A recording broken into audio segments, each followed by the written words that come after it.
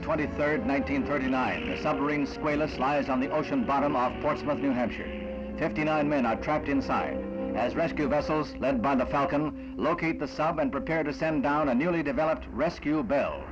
Recently commissioned, the Squalus dived with an air intake valve opened. Disaster followed. However, the rescue device works well, and 33 of the crew of 59 are brought to the surface.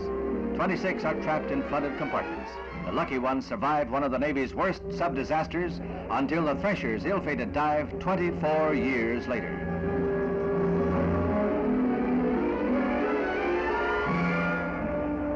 Navy salvage team spent 4 months in trying to raise the Squalus. They used giant pontoons that were lashed to the hull and then pumped free of ballast. The first attempt appeared to be successful when the pontoon foundered and the submarine stayed on the surface for just a few minutes before sinking back once more into 40 fathoms of water.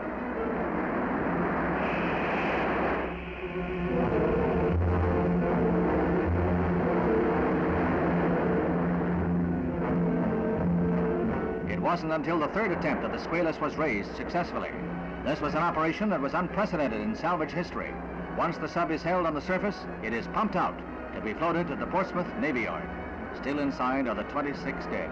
Peacetime heroes will receive burial with full military honors.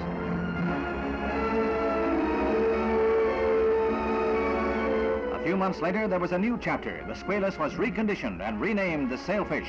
With 4 of her original crew members aboard, the sub joined the fleet once again.